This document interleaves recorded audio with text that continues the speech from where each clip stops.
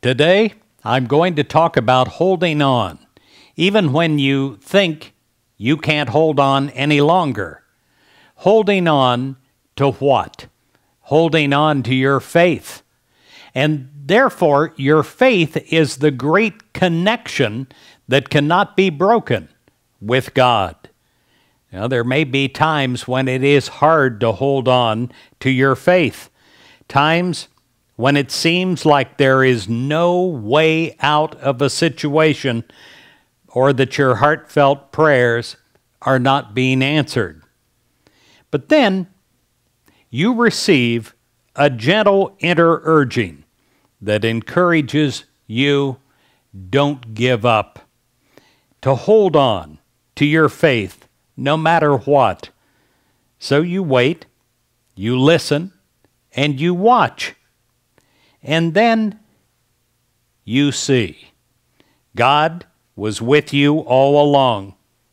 You were never alone, never without God's love, never without God's support as you made your way through your darkest hour.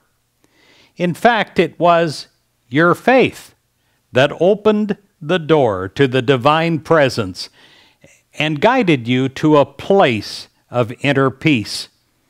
In every situation, your faith keeps you united with the miracle-working power of God. I pray today that your faith unites you with the presence of God.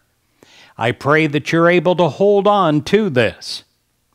In Matthew 9:29 and 30, it says, "He touched their eyes and said, 'According to your faith, let it be done to you.' And their eyes were opened."